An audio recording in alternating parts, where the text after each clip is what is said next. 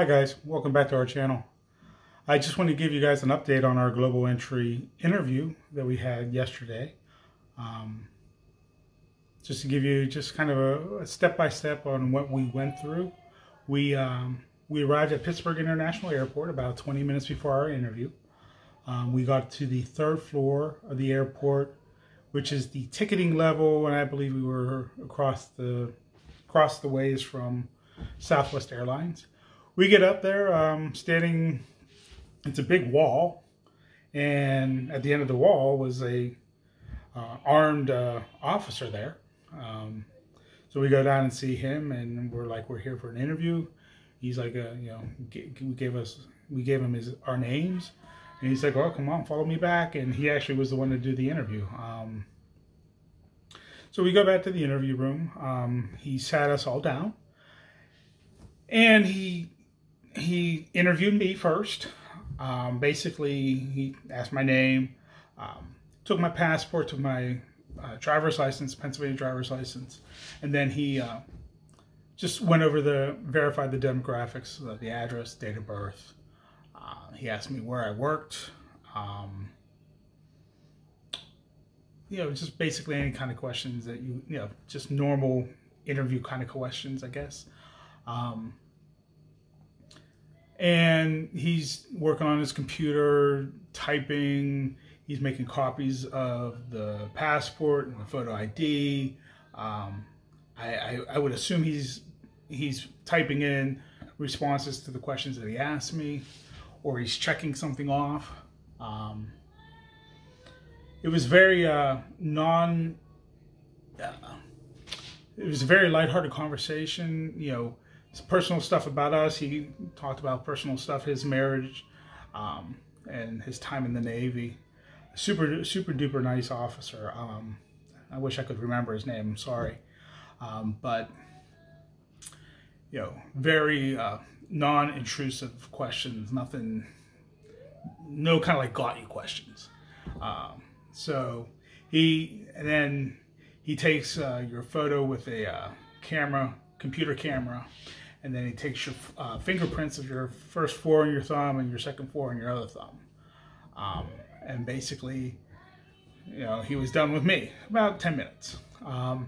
Then he did my wife, Merlin, took her passport, her green card, her state photo ID, and the green card, remember, was expired. But we have the paperwork that says it's still being processed. There's a backlog, so it's good for another 2 years. So he had that, I believe, is I-747. Asked her the same questions, date of birth, address, what she does for a living. We talked about, or he asked questions about the Philippines,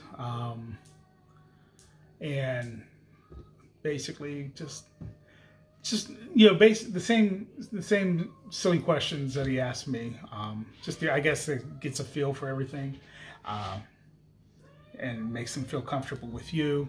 I guess he had some sort of problems scanning her green card, and I'm thinking, oh, it's because it's expired. No, he has a problem with his scanner.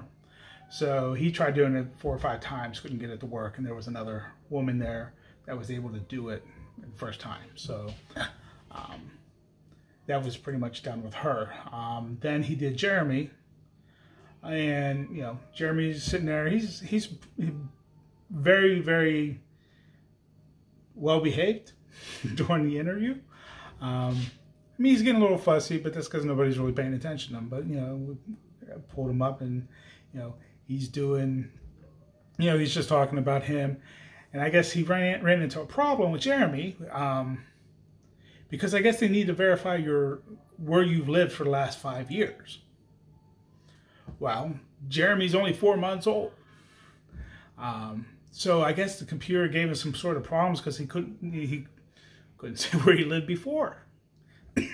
But so I guess he's just going on. He doesn't know if he has to call anybody. And I was like, but so he's going on and on. Took his photo, but he didn't take his fingerprints. Now I know that global entry, when we come back into customs, there's the kiosk. So I know that I believe that we scan our passport, and then for Merlin and I, at least, our fingerprints.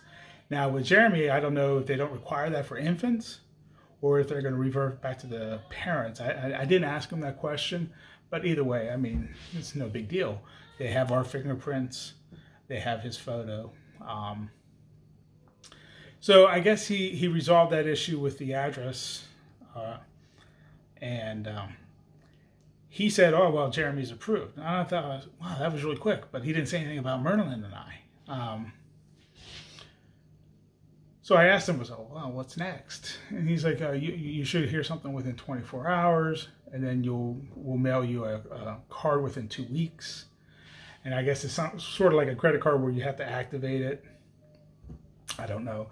I guess there'll be instructions with the paperwork that they send.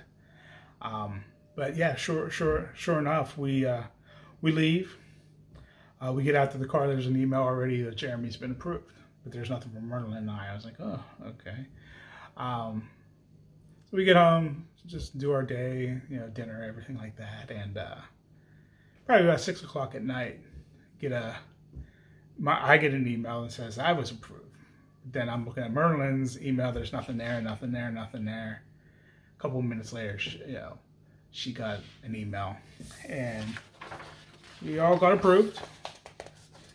So we're ready for our trip, and I really believe that this is probably the best $100 per person I could have spent, because it's for 5 years, so it's $20 a year, and anything that I can do to reduce a time in line with an infant, whether it's security, going to when we leave, and customs when we get back, I'm going to take the easier route and make it easier on us, because that's a lot of traveling with an infant. Still waiting to see how that's going to work out.